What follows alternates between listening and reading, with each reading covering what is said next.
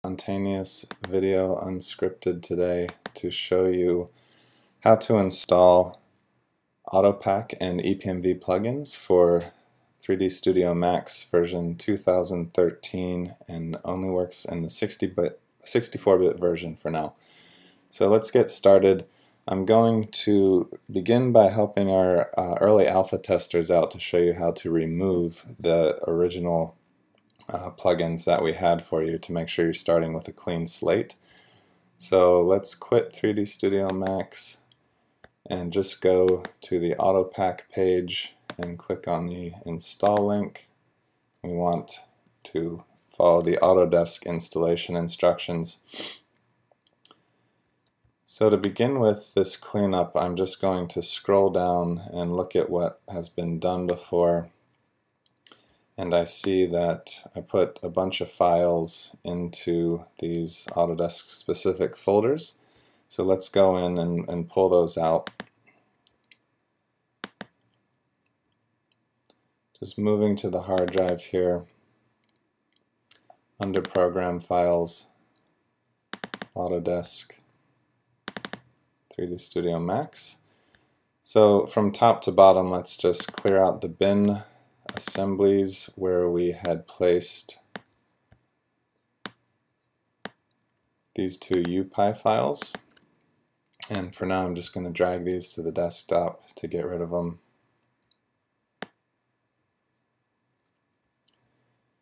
We'll back out of the bin, and if you're one of the earliest alpha testers, you had installed MGL Tools packages under plugins here.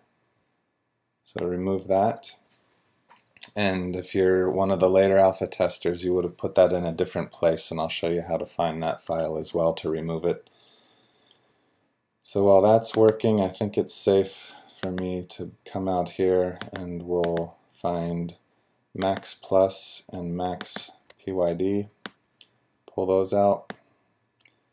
And then I'm just going to type M to speed my way down to find the Max Plus Python file and the compiled Python file and get rid of those. Because we're going to install brand new versions of all these, and I just want to make sure that my plugins are indeed clear. Okay. So let's start another folder, and this is where you're going to place files, and if you're an early alpha tester you have to clear some files out of here as well. I'm not a Windows user, so be patient with me. I need to get to the user folder. In my case, I'm the administrator of this Amazon machine, which is why things are moving a little slow. I'm working on a virtual machine on the cloud from my Macintosh, and you cannot see this folder, and this is detailed in the instructions, so we need to get to this folder described right here, username app data local Autodesk. So let's just copy and paste the tail end of this.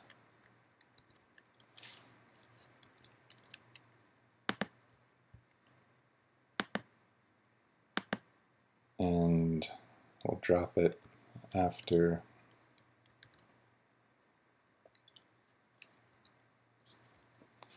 which brings us to where we need to be. Now, many of you will have placed a plugins folder here. So if you see plugins, which I do not have, it would be listed right here. Just grab it as we did the other ones and drag it out to your desktop. So that's how we're going to start with the clean install, and I'll come back to show you how to begin the installation process itself. Thank you.